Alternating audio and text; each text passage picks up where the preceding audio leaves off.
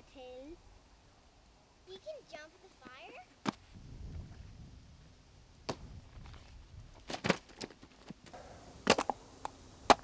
That's good, yeah. Keep some room for us. No, you don't throw them on the fire after you crush them. We're crushing them to save them for recycling.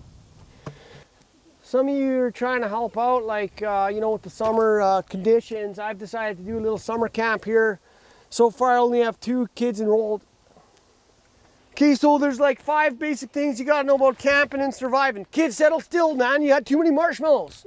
Seriously. Yes, what's your question? Do you even know how to be a teacher? Of course I know how to be a teacher. Yeah, good jump. See, yeah, you do it. Okay, give it a big jump. Don't fall in though.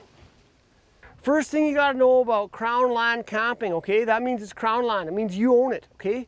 But that don't mean you can't get too close to the gas lines.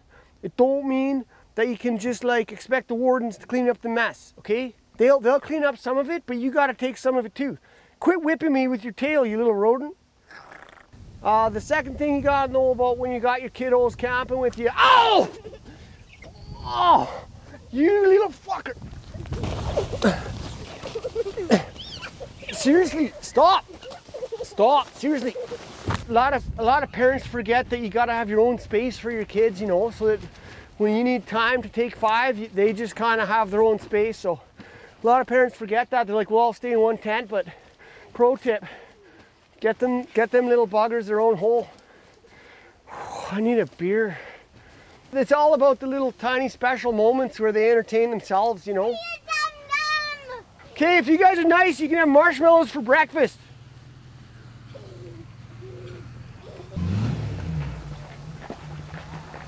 First thing to know about swimming is make sure you keep kicking, okay? Got it. Have you guys had enough lunch? You full? I think so. Okay, first one to get to the island gets supper.